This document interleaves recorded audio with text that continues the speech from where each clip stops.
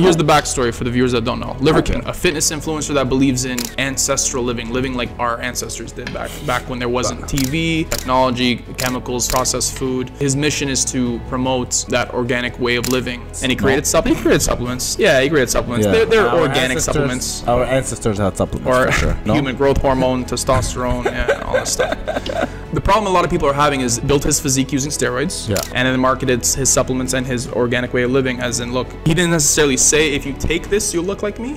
You say something without saying something, as in your implied marketing scheme. When you look like that and you're scrolling on Snapchat, because I first was scrolling on Snapchat, and I saw this guy, I'm like, this guy's freaking huge, man. And he was eating raw liver in front of me. For a second, I'm like, yo,